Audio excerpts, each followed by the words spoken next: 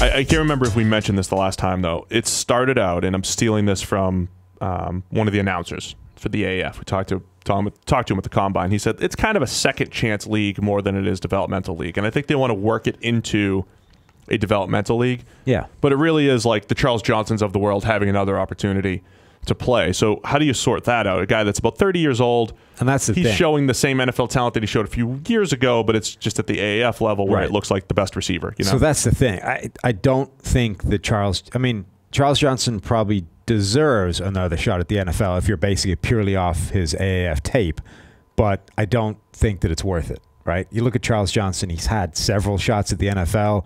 He's 30 at this point. What's the upside? Well, there's also, I think the NFL, this would be another really good video for us to do, and just numbers that we need to wrap our heads around. I think there's a saturation of receiver talent in the NFL. I think there's different positions that go through cycles. The quarterback position's going through this right now. Like Ryan Tannehill is a viable starting quarterback. He's a top 32 quarterback in the NFL. He has a backup job. I mean, honestly, I think Sam Bradford over the last couple of years has been a viable starter. Right. You know, so there are viable starters either in backup roles or, you know, just not with jobs. And then I think the receiver issue is the same. There's a lot of these reclamation first-round receivers. Like, what would John Ross do in the AAF? You know, if he was truly hitting the trading block this offseason, you'd rather John Ross than a Charles Johnson. John Ross would probably go to the AAF and be the best receiver. Right? So there's a lot. That's what he's competing with. That's the tough thing to wrap your head around. It was like being an independent baseball player, Sam. It's like, man, I'm dominating independent ball, and it's like, oh, you're just a guy, just a jag middle reliever. Right. It's all perspective. That's the analogy that came immediately to my mind. Anytime I can relate it to my baseball career, we have to. So I just don't think there's a point in saying, all right, let's see what Charles Johnson has second time around. I don't see the upside there. But there are some players I think where there is. So Keith Reeser, cornerback for the Apollos, I think. Orlando Apollos. Yep.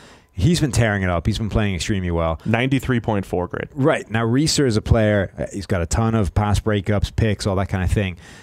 He's a player that was in the NFL, drafted back in 14 by the 49ers in the 5th round. But his NFL career was 481 snaps old, 351 of which came in 1 year in 2016, right? Where he didn't play horrendously, but whatever.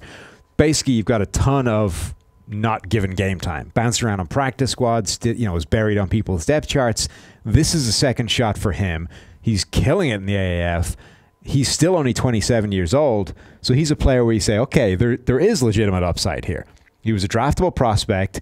He didn't get a great shot at the NFL level. He's destroying a lower level of competition. Here's a guy we can bring back in and see if he's gotten better than the last time we evaluated him at the NFL level. And that's at a position of immense value at corner, where it makes a ton of sense. And receiver makes sense to just throw a lot at the wall and see what sticks. But corner, especially, throw a lot at the wall and see what sticks. So a guy like Reeser certainly should get a shot.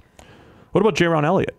I think there's a few edge pass rushers that have all played pretty well. They're all the sort of former NFL guys that have been, on that roster bubble area. I think a few of those guys will probably get a second look because of that. Elliott was like, we've touted him as Mr. Preseason the last couple of years, always dominates in the preseason.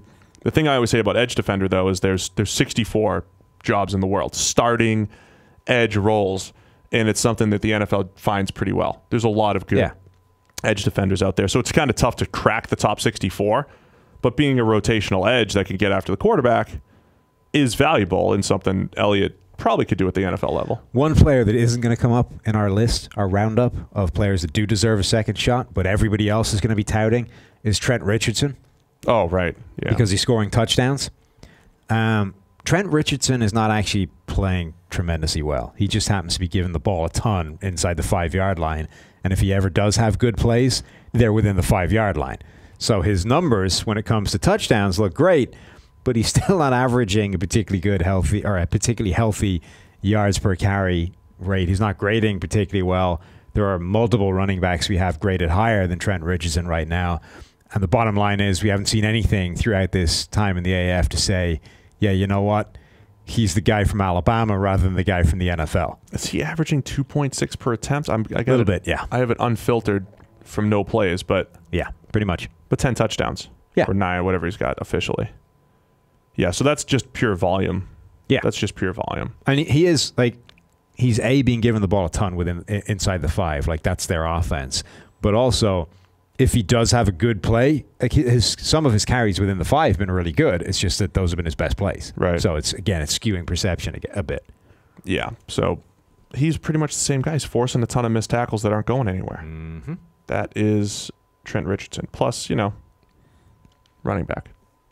Well, yeah. But so this is the thing, right? Is that there's a ton of people saying, oh, the guys earning a second shot, they're the running backs. You're like, well, not really. I mean, not if teams are smart. I mean, this Right. is, again, I think if NFL teams are going to use the AAF properly, it's where could you have the biggest wins? Can you steal an offensive lineman that's developed over the course of his time there? Can you steal a coverage player that's developed? Could you steal a tight end eraser, a guy that's shown some skills that maybe that weren't on film doing something else? To me, that's where an NFL team is going to find proper value in this league, not finding another replaceable running back. Yeah, we've got a 30-year-old receiver. The other guy I think that's worth mentioning purely because it's an offensive lineman, and the AAF has an offensive lineman problem the same way the NFL does. Consequently, if you've got somebody standing out there, it's probably worth taking a shot at them. Let's see what the numbers look like here. Jordan McRae.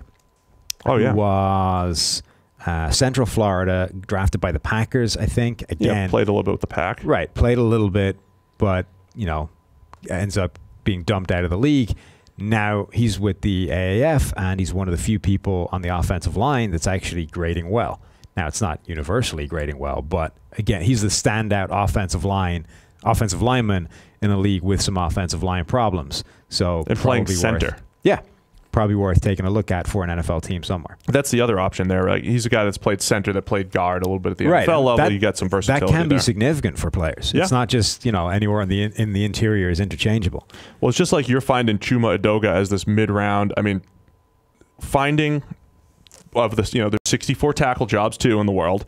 Finding a guy that can pass protect is so valuable. I think being creative in how you find that, whether it's a mid-round Chuma Edoga from USC, whether it's late bloomer at the AAF that eventually pans out. The bottom line here is we're not necessarily saying any of these guys are future Pro Bowlers, but there are plenty of players on NFL rosters right now that have no business being employed in the NFL.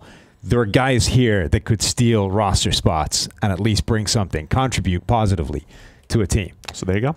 If you guys want your AAF data, it's all part of your PFF Elite package. We said the fans are going to be dying for this. They're loving it. So anytime it's available. You can give a Johnny Football grade.